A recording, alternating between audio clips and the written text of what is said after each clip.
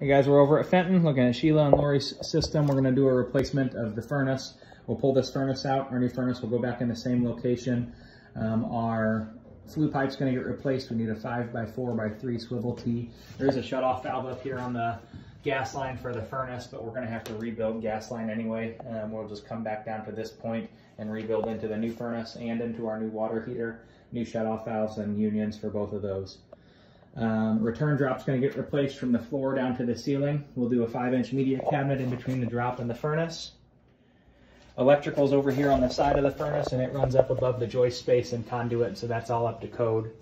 There is a humidistat installed on this system for a humidifier that doesn't exist or is buried somewhere in the ductwork.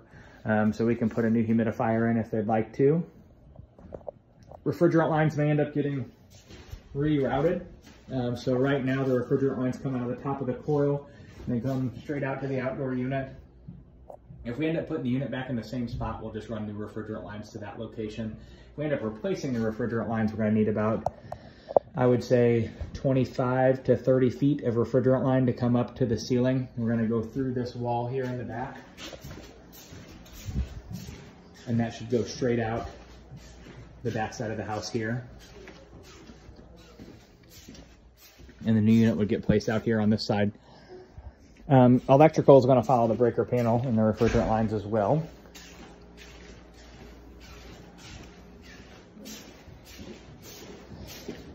And while we're out here, we're going to do some thermal or some combustion air grills. They're going to go in the walls here, wherever you guys see fit to put the combustion air grills.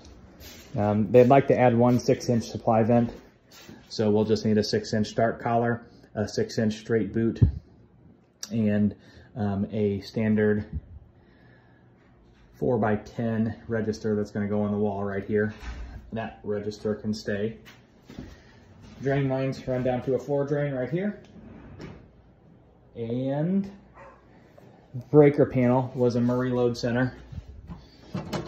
I'm not sure which circuit is for the outdoor unit. There's two 30-amp circuits here, so it's one of the 30-amp circuits that feeds the outdoor unit.